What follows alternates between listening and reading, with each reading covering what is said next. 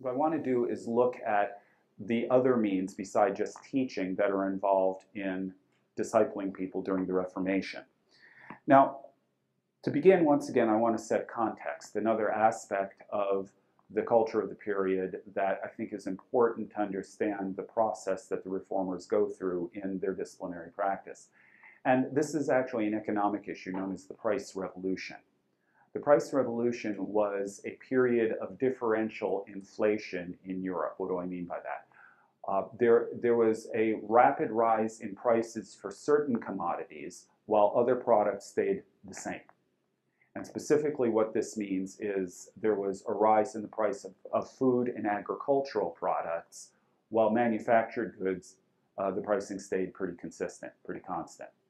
Now, the reason why this occurred is most likely the rising population. There's more demand for food. Europe is beginning to recover demographically from the effects of the Black Death.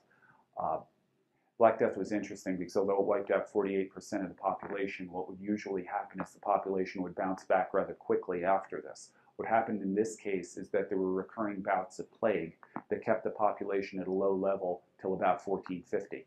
Then the population began to rise again. By the time you're getting to 1500, a lot of land that had been in production in the Middle Ages when population was high had been taken out of production. So food production wasn't increasing with population. Net result, you get inflation of food prices while other prices stay stagnant. And this is very bad for people in the cities. If you're an urban worker and you've been making what was a reasonably comfortable living, you're not making any more money than you were before because the prices for the things you're manufacturing in town are staying stable. So your income isn't increasing, but your cost of living is going up. And this is putting a real squeeze on a lot of people in the urban areas within Europe. This in turn is going to lead to a number of changes economically with the guilds and so on. We don't need to deal with that. But one of the effects of economic stress in a society is that, generally speaking, historically, the societies have said there's something wrong. We're doing something wrong. It is probably a moral problem. We are having this issue because we have left behind traditional values.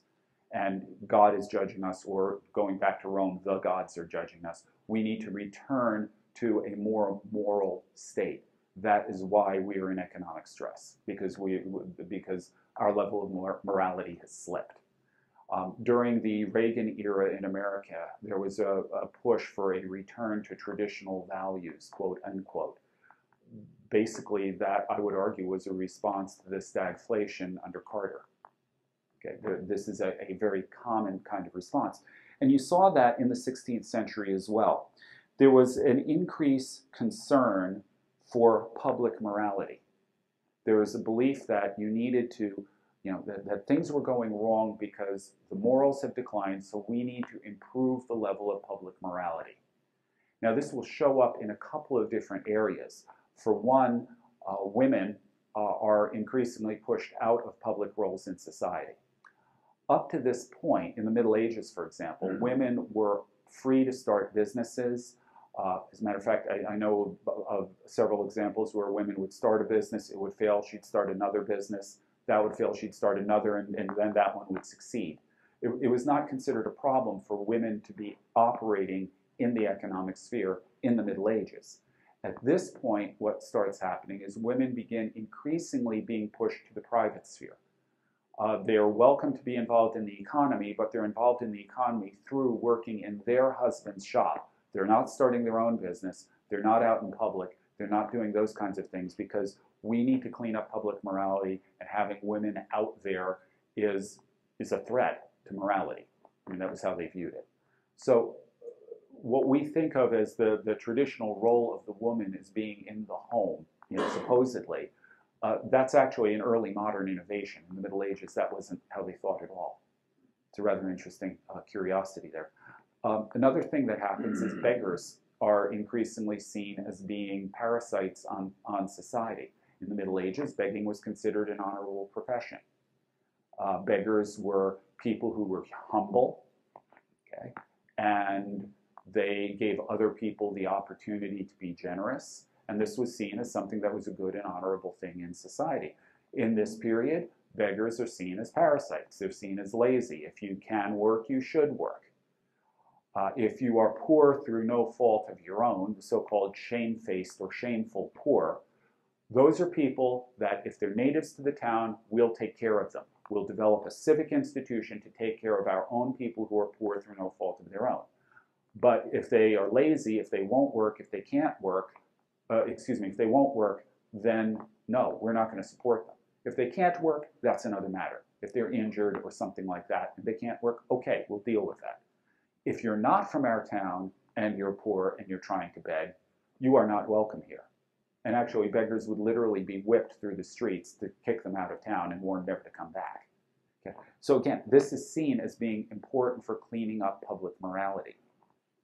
So as you're entering the period of the Reformation, you have to keep this whole process of this concern for public morality in mind, particularly in the urban areas, like the areas the Reformed Protestant churches spread in, because that's going to shape a lot of, first of all, the attraction of Reformed Protestantism, and also the shape of the Reformed Protestant churches in the cities. Now, when we're dealing with discipleship, so we'll come back to particularly that issue of the poor and public morality in a moment. But when we're dealing with the issue of discipleship, one of the key questions becomes, frankly, obedience. You know, discipleship isn't only about what you learn, it's about how you live. It's about how you treat your neighbor. It's, you know, to some extent your own spirituality, yes, but really a lot of it focuses on behavior. What does Jesus say? Jesus says, go into all the world and make disciples, teaching them to obey everything I commanded. So this immediately raises the question in the church, how do you develop and encourage obedience in your churchgoers? You've got these people who believe, great. How do you get them, what do you do to help them develop their Christian life in obedience to Christ? Now we'll start with Luther here, because Luther is actually probably the strangest case of this, of all of them. Remember, Luther was in a monastery. He had spent years and years agonizing over trying to earn some kind of salvation or some kind of merit before God. And when he reached his breakthrough and realized that we're justified by grace through faith, that our works aren't important, works don't matter, God freely forgives our works. From that point, or our sins, from that point on, Luther really didn't want to say anything that would attach obedience to salvation, that would connect the two. We are saved by grace through faith, and that not of ourselves. It is the gift of God, not of works, period. Sort of ignoring the next verse, but that we won't get there. He really put so much of an emphasis on we are saved by grace through faith, not works, that he didn't even want to attach works as a consequence of salvation. He argued that we should, we should obey Christ. We should obey God's law. We should do these things, but they have nothing at all to do with our salvation, either as a cause or a consequence. What we should do is we should obey the law out of gratitude to God, not as something that is a natural consequence of our salvation. Okay? Now, the law is there simply to lead you to Christ. The law becomes something that reveals your sin to you, that reveals your need to you, that leads you to Christ, but it is not something that is well, first of all, it's not obligatory upon the Christian because we're saved by faith. We're not under the law, we're under grace. But again, salvation doesn't necessarily lead to good works, though properly it should out of gratitude. Now, Stephen Osment, who is probably the best person out there on Luther's doctrine of justification, wrote a work called Homo Viator, which is the best analysis out of the relationship between Luther's thinking and the various Catholic options that are out there. Osment argues that Luther fundamentally failed. Lutheranism actually ends up failing because of this inability to articulate a clear sense of why you're not an antinomian, why works actually matter, why your behavior matters. That, in fact, the reason why Lutheranism doesn't spread far and wide, it's limited really primarily to Germanic countries, is because Luther was never able to successfully make the jump from justified by faith to obeying Christ. Osment argues that Calvin successfully did that. And it's Calvin's ideas that are the ones that actually succeed. And this helps explain why Calvinism spreads much further than Lutheranism does. I think there are other explanations too. I think Osment is a little simplistic here. But having said that, for Osment, this is one of the key issues. Luther fails because of this ability, or this inability to make the connection. Now, what's going to happen in the Reformed areas, starting in Zurich, is, again, you're in a situation where the price revolution is really being felt badly, and there's this increasing concern over issues of public morality. Zwinglianism, the beginnings of the Reformed tradition, Zwinglianism will spread in part because as a more word-centered religion, Zwingli's more word-centered worship is more popular in urban areas where there are higher rates of literacy. That's part of the reason why it spreads. But another part of the reason is that Zwingli attached obedience to salvation. He argued that if you are saved, it should result in a change in your behavior.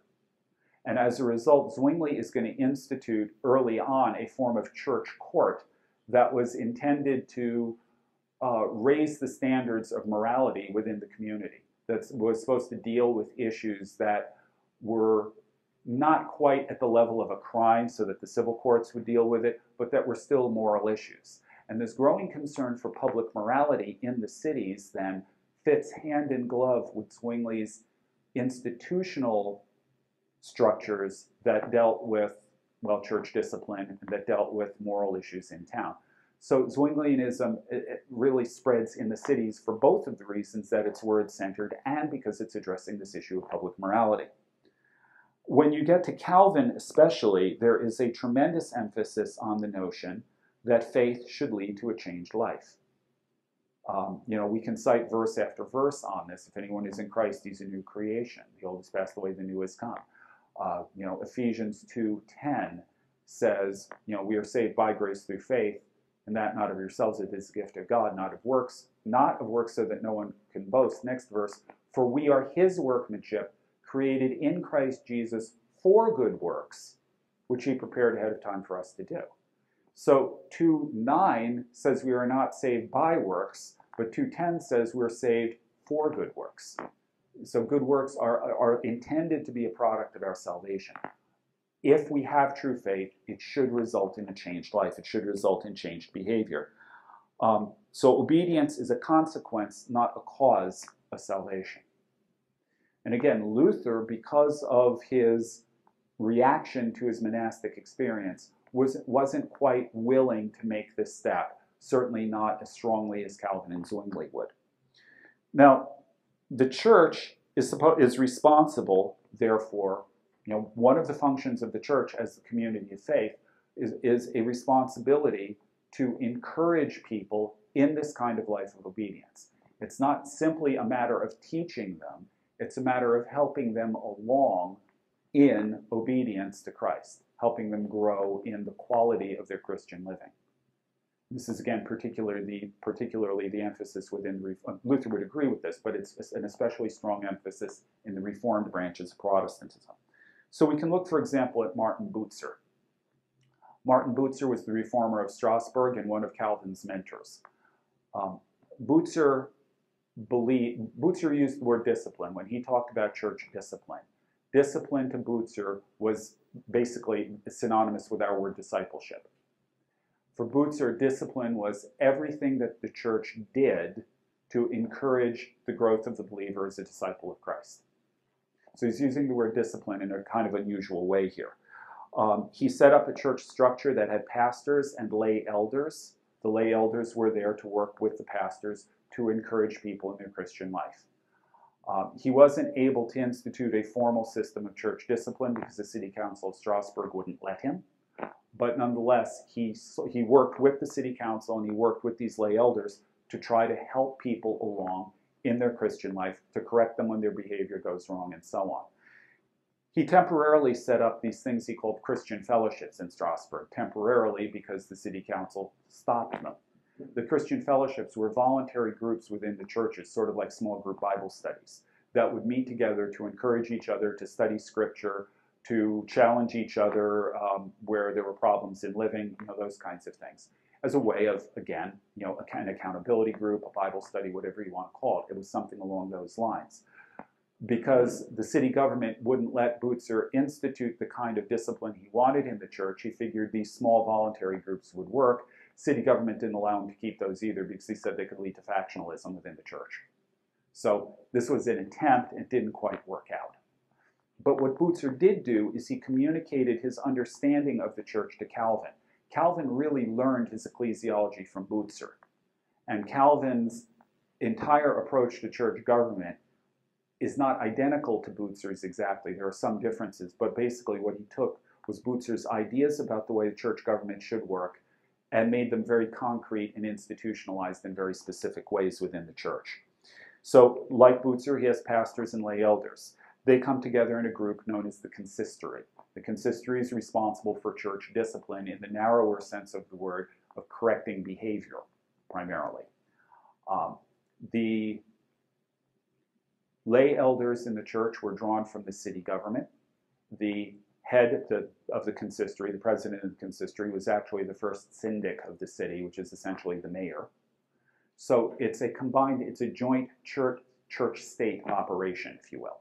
Because you see, the issue of discipline is a matter that affects both the civil government, because it affects civil order within society, but it is also a spiritual matter, so the church needs to be involved. So the two of them work together in this institution of the consistory. What would happen is the elders were drawn from each quarter of the city, and they would keep an eye on what was going on in their area. And if there was a problem that came up, they would go privately to try to correct it. If they could correct the problem, all was well and good. If they couldn't, the people would then be summoned before the consistory. They would come before the consistory, and they would be questioned about the particular incident or the behavior involved here. And then they would work it out, and if the person admitted it, great. There would be typically some kind of penalty attached to it to try to correct the behavior and make sure it didn't happen again. If they refused to acknowledge it or refused to acknowledge the authority of the consistory, they could be excommunicated, meaning they were prohibited from participating in the sacraments. They were welcome to come to church. They were welcome to be in the community. They just couldn't take communion or participate in baptisms. So that's the most the consistory could do with you. The consistory has been described by some historians as having instituted, and I quote, a moral reign of terror in Geneva. The historian who wrote that was Robert Kingdon, who was my doctoral advisor. And by the end of his career, he ate his words. He openly repudiated that statement. And the reason was because the registers of the consistory had never been published. It's because they're in an absolutely awful handwriting. It's next to impossible to read. You have to get specialized training to read it. Well, Kingdon and a number of other people, Kingdon trained a number of people to transcribe the consistory registers, to do the paleographic work and get these things transcribed. And what we discovered when we did this, I was one of them, what we discovered when we did this was that the image we have of the consistory was all wrong. That in fact, when you look particularly at the earliest registers of the consistory, what people are brought in on from most often is questions of religious practice. How do you pray? What prayers do you say? Do you say them in a language you know? That kind of thing. Do you know the creed? Do you know the Ten Commandments? Those kinds of questions. So these issues of religion are the first things that come up. The second thing that comes up are personal conflicts, drunken, disorderly, excessive quarreling, loud quarreling, things like that. That would be the second category. The third category were various forms of sexual irregularities. This included, by the way, breach of marital contract. If I become engaged to somebody and then I break off the engagement, that's a breach of contract. It's considered a sexual offense. So you have a variety, and then the last category is everything else. So it's not this intrusive busybody type operation that we've been led to believe. Mostly what they would do is tell people, go to hear more sermons. If it was a particularly serious offense, they might get bawled out, tongue lashing. But that's about it. There wasn't really what we consider sort of harsh practices involved in this. Again, except if you don't repent, you might be excommunicated. Okay. Well, the other one that they did is public shaming. You might have to confess your sins publicly. So, in any event, the results of this, very quickly, because I am out of time, the results of this is that the quality of life in Geneva improved markedly. The work of the consistory actually did a great deal to improve the standards of public morality and public life in Geneva. John Knox, who lived in Geneva for a while, wrote a letter home to a Mrs. Locke, and he said in this letter, "There are many places where the gospel is rightly preached, but there is nowhere except Geneva where it is rightly lived." The consistory had a huge impact in the way people lived. And as a result, consistory-like institutions spread with Calvinism. There are examples of letters of Calvinist villages that are sent to the king saying, "Why are you persecuting us?" The King of France. "Why are you persecuting us? Before the gospel came to us, it was not safe for people to walk the streets alone. Now women and children can go out at night and no one bothers them. Why are you telling us this is bad? Under Catholicism, it was terrible living here. Now it is good." So however much we might object to this kind of discipline, and I certainly wouldn't want to live under it, it did have a genuinely positive effect in improving society. Now, along with this, the Calvinist churches are instituting social welfare organizations like the Bourses and the General Hospital, which I don't have time to get into. But they're getting involved in care for the poor because they see that as a Christian obligation as well. So all of these things are elements of discipline or discipleship, if you will, in the broader sense beyond just teaching that the Protestant churches are doing. Yeah, if we're not going to operate with the Genevan system, what should we do to promote public morality? Well, first of all, the situation in Geneva is really different from ours. It's a relatively small city and it's uniform. The problem that we have in doing church discipline today, again, particularly in an American context, is if you try to apply church discipline to someone in your church, they'll just simply go somewhere else. See, so it's possible in the Genevan context to do this effectively. It does get a little bit overly intrusive, and that's really, I suppose, my objection to it. It's not quite as bad as it's often portrayed as being, but it is still very much, I think sometimes they go a little bit too far in terms of how they apply discipline. That's really my objection to it. I think I would argue that it's important for us to develop some means of dealing with these kinds of problems in churches. I just don't really have a good idea of how to do it because of the problem of church hopping. You try to tell someone you shouldn't be living with your girlfriend. Try to tell a guy that you shouldn't do that. You should either get married or separate, and before you're married, you should separate. You try to impose any kind of rules of sexual behavior as one example. They'll simply go to a church that won't bother them about it.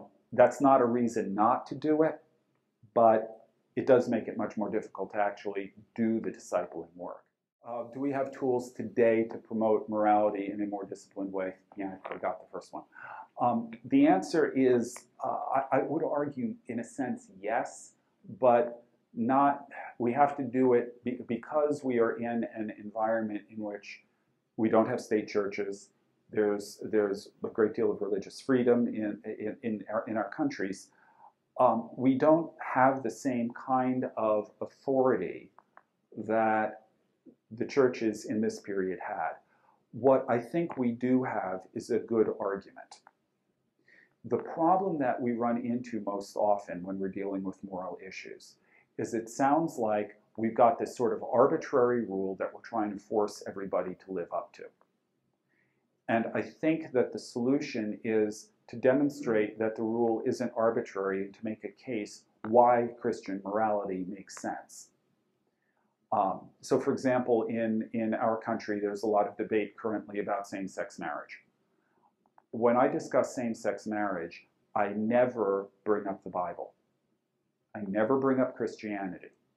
What I say is, look, Anthropologically, every society in human history has had an institution like marriage. It may look a little bit different, but every society has had one. In every society in human history, marriage has always been a heterosexual institution. Even cultures that accepted homosexuality did not have same-sex marriage. Why is that? Well, the reason has to do with the fact that the basic purpose of marriage is to unite fathers and mothers with their children in a stable institution so the children can be brought in the world and raised. That's what marriage is for. It is really about the next generation, which is why it isn't always about husbands and wives even loving each other. We've got arranged marriages, and they work because the concept of the marriage really has to do with the next generation. It thus performs an essential social and public function for preserving the culture for the next generation. That is why homosexuality was never recognized as marriage, even where it is accepted. It's because it violates the very premise and institution of marriage. Therefore, whatever you might call a same-sex union, it isn't marriage in any meaningful sense of the word. I will frequently then take the next step in saying marriage thus performs a public function, raising up the next generation. Same-sex relationships have no corresponding public function. And personally, as an American, I do not want the government involved in regulating purely private relationships. That's a step toward totalitarianism. So it's actually a threat to liberty. In all of this, I have not made a single statement about religion because I don't want to be accused of trying to force my religion onto someone. But what I am doing is making a public argument for Christian morality without actually referring to Christian morality. The problem that we have is that our moral standards look arbitrary, even to people in the church. Why shouldn't I sleep with my girlfriend before we're married if we're even going to get married? Well, you just shouldn't. There's no good answer to it. Well, there actually is a good answer, but the churches never tell people that. Probably because we're ill-equipped to answer the question ourselves. We just know you're not supposed to do it, so we don't do it. But there are good logical reasons to support our case for morality. And I think that if we can make those in a clear and compelling way, we stand a better chance of being heard in the public square and actually influencing the culture, and more importantly, influencing the people in the church. Why is it that the kind of discussion that I just outlined hasn't made it into the public sphere and the legislature and so on, especially in view of the fact that in America, homosexuals are less than 2% of the population? Okay. The reason is because, well, I would say that there are two main reasons here. First of all, the fact is that the discourse is being controlled by people who support homosexuality. They're the ones who run the media. It's next to impossible to get an honest discussion on the media of this issue. You just can't do it. They won't let you. They control access to the airwaves. They control the discourse. Therefore, the discussion is always being done on their terms. It's no longer same-sex marriage, it's marriage equality. You'll notice the use of the language here. Who could be opposed to marriage equality? It's no longer, it's a human rights issue. It's a civil rights issue. It's framed in these kinds of terms. They want to associate it with the civil rights movement in the 60s. So that's how they frame it, and that's what controls the discussion because the media controls the language. The other reason is because the church has already lost the battle, frankly. When we accepted no-fault divorces, when we accepted, well, I would argue no-fault divorce is really the critical thing. Half of the marriages in America dissolve in divorce. And it's roughly the same percentage as in the church. We have already given up on one of the key elements of marriage, which is permanence. And we've acquiesced in that. We've allowed it to go forward. We have also, with, frankly, birth control, and along with that abortion, and abortion rates in the church are about the same as they are in the culture. With those things, we have severed the basic function of sex, which is reproductive. We have severed that. We've severed reproduction from sexual activity. Then with the sexual revolution, we've severed sexual activity from marriage. Virtually everything that used to go together, marriage, sexuality, children, permanence, we've broken every one of those links systematically. And we've acquiesced on those in the church. We've allowed our own people to participate fully in all of those broken linkages. As a result, the only thing that is left in our cultural conception of marriage is it's two people who love each other. And if those two people happen to be of the same sex, who are we to oppose them getting married? So we have this, we have a much bigger problem than same-sex marriage. Same-sex marriage is actually just the next step in the trajectory of the breakdown of marriage that the church has participated in. And only now are we beginning to wake up to the problem. I put the blame squarely on us. Remember, Jesus said that the church is to be salt and light in the world. If the world is getting darker and starting to rot, it's the fault of the salt and the fault of the light. If the culture is in decline, it's our fault.